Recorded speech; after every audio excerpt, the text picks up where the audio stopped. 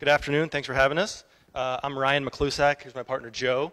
He'll give you a little background about him in just a second. But we started Motometrix, as Michael just said, very recently. It's kind of been a journey as well. And we both started kind of from opposite ends of the spectrum. I played college football, have seen the impact of concussions, have seen the impact of concussions on players when they return too soon, how their life is affected after the fact.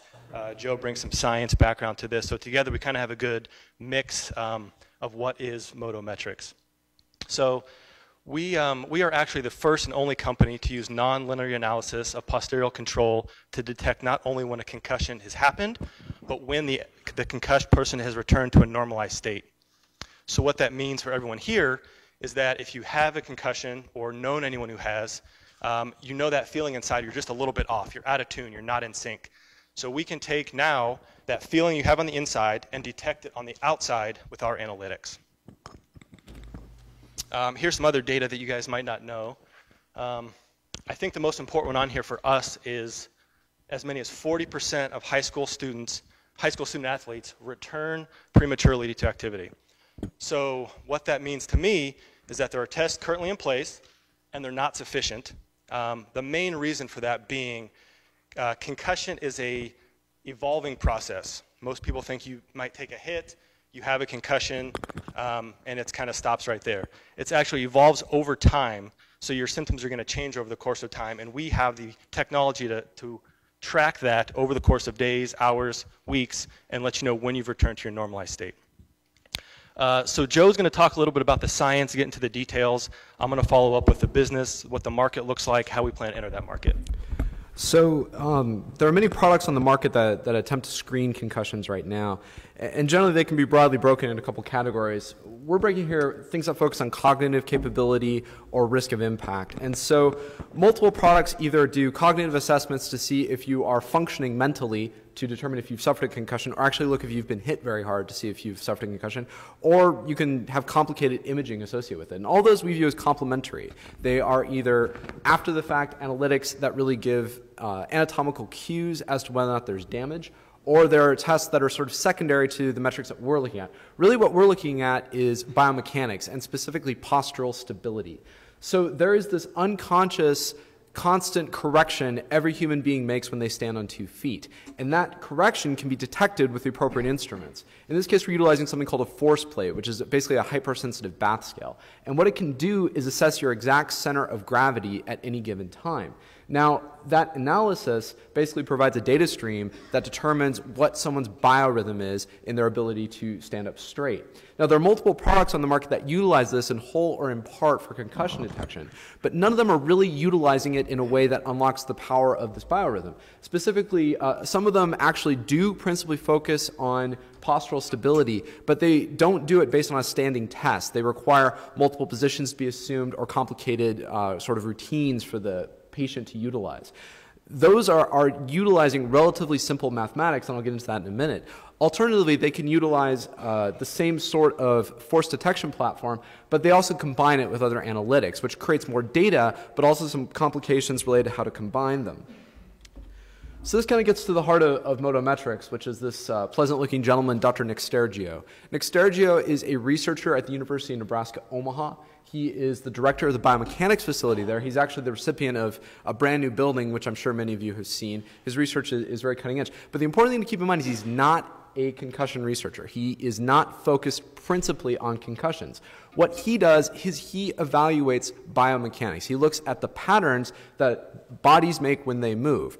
And the thing about human bodies is they move variably, but not chaotically.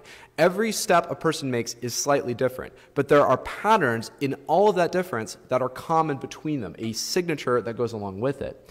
Now, most analyses that look at biomechanics, they don't look at complicated signatures like this. They look at just raw thresholds. How much did you move? Was it within a certain number? If it is, then that's a problem. Nick doesn't look at that. What he does is he looks at the overall variability itself. Is it healthy variability or is it unhealthy variability? And he utilizes nonlinear analysis for that. Nonlinear analysis essentially allows him to focus principally on what does the overall signal look like, not what a particular threshold looks like. Now, when you're standing for concussion analysis, for example, there is a pattern with that. It is self-repeating and is recognizable, and that's when you're healthy. When you get a concussion, that pattern changes. And there's been a peer-reviewed study that Dr. Stergio published a number of years ago utilizing algorithms that was able to distinguish between healthy biorhythms, so when people didn't have concussions, and when they did. And those patterns are actually applicable even beyond injury. These are unconscious corrections that you're making. And even if you have some injury in your ankle or your wrist, it is still that underlying rhythm that's sort of maintained. So this is what the company will do. This is what Motometrix does. This is the Moto screen, and it has a couple of components. So up on the right, on the top, there's a force plate. Across from that is an Apple iPad, but it's really just a simple computer interface. And then down below is Dr. Stergio's new building, which we're using as a data center.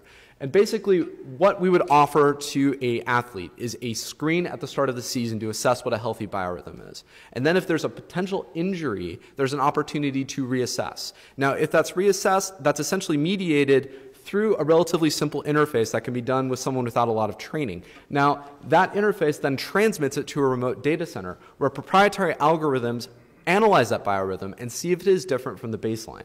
If it is, that person is screened for a concussion. Now, on top of that, that assessment can be repeated until that person comes back to a healthy biorhythm. Not only does Motometrix analyze when a person has a concussion, but they can determine when a person has recovered from it, which is absolutely essential.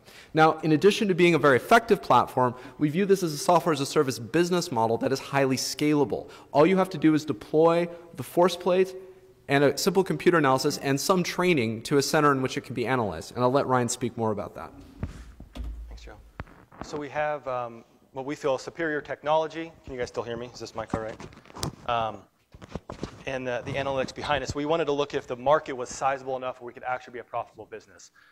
This is just some numbers. These are some numbers that really piqued my interest looking at it.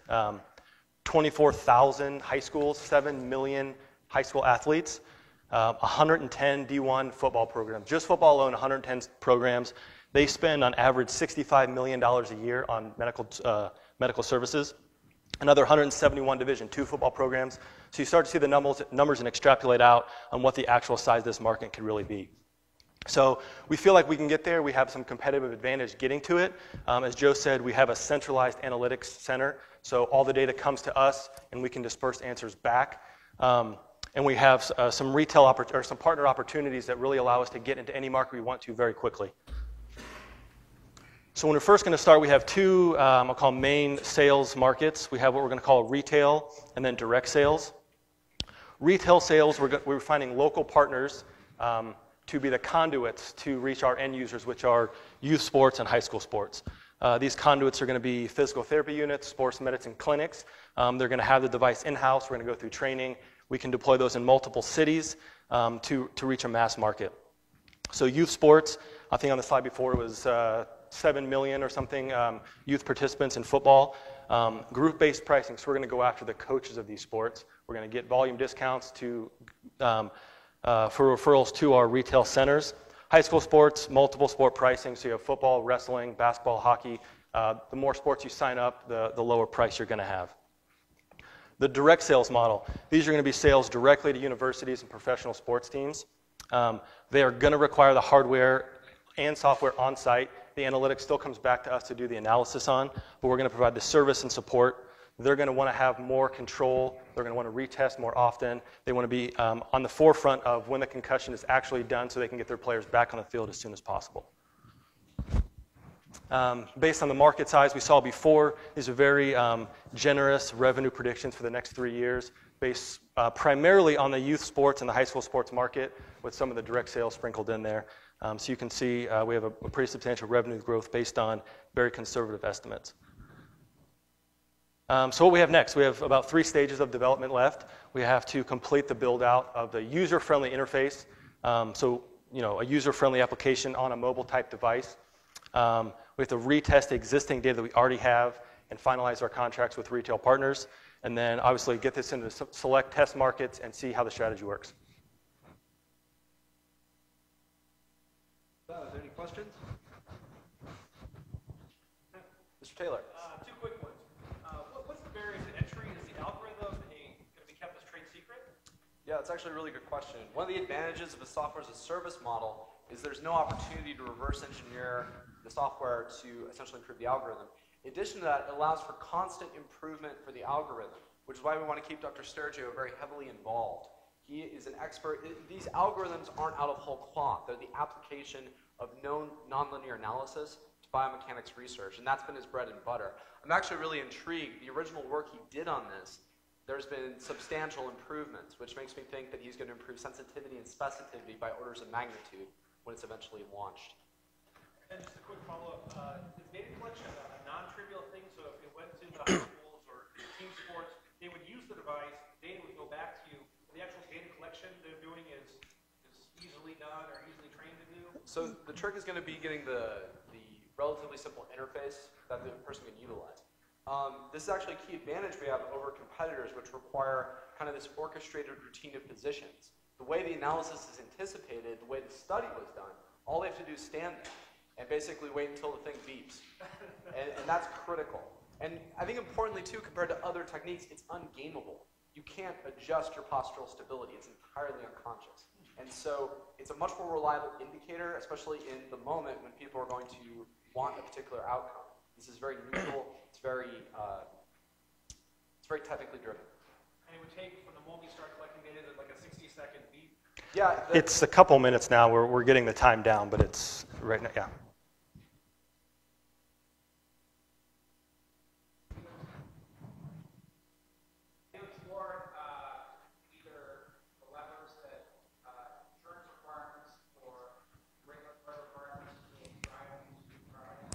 Yes, insurance-wise, we're actually still doing some work on whether you can insurance bill this, if that's kind of where you're headed. The regulatory, sports medicine is not FDA regulated, and there's some marketing efforts that have to be placed on how we hold ourselves out as a screen and not a diagnostic.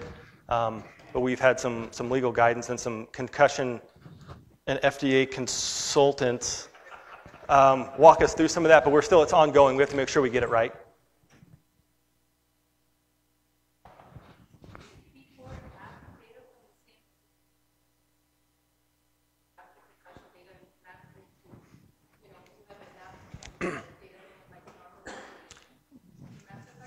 That, in the long term, I think that's the goal, but right now you need a specific baseline before and after of the same individual.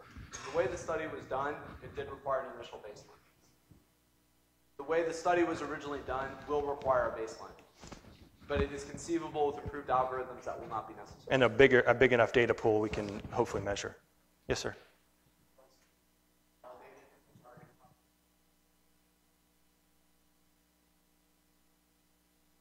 The second question is no, but go ahead and take it first. First question, yes. It was done at the University of North Carolina football. And to kind of build on that statement, no, they're not. And by having a biomechanical analysis for it, you're going to catch more.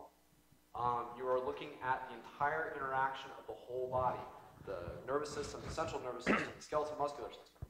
I don't know if it's going to catch every concussion, but it's going to catch more concussions than an impact or another cognitive or brain scan.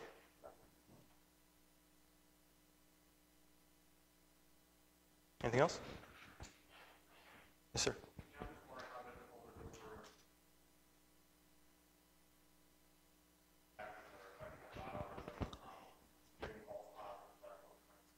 So the false positive question comes up a lot, and the critical thing to keep in mind, the biorhythm is generated based on postural stability correction, which is entirely non-conscious.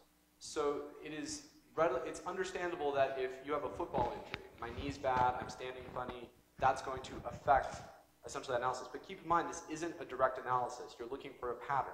That pattern will still be present, even though your rhythm will look a little bit different. It's that underlying rhythm that's going to be there.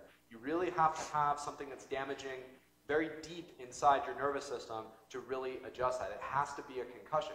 It certainly could be other things. You could have other neurological impairments, which we can create a parade of horribles, but it's unlikely going to be an injured ankle. If you broke your leg and couldn't stand, you probably couldn't use the test, but that's kind of a... And part of it we weed out as if the baseline doesn't return to normal, then there's other tests that need to be obviously followed up on. It's kind of a fail-safe for that.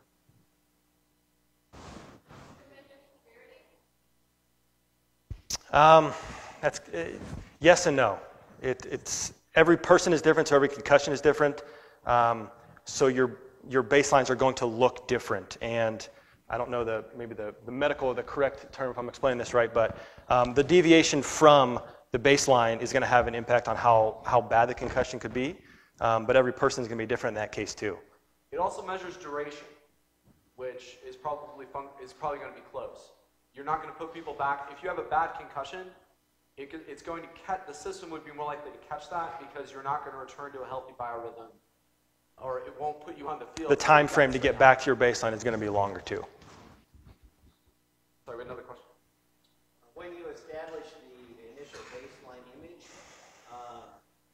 does the person have to be in a particular situation in terms of rest, heart rate, having done anything or not done anything prior to the injury? No. They just have to basically be neurologically non-impaired, so they have to not have a concussion. And to kind of, I'll go forward, maybe if someone had that question coming up is, so say you have an injury in a game, the ideal time is not immediately after the concussion. It's probably going to be the next day. So you're not going to be, in uniform, you're not going to have just competed in an athletic event, you're going to be, the next day you're going to come in and that's when we're going to retest you.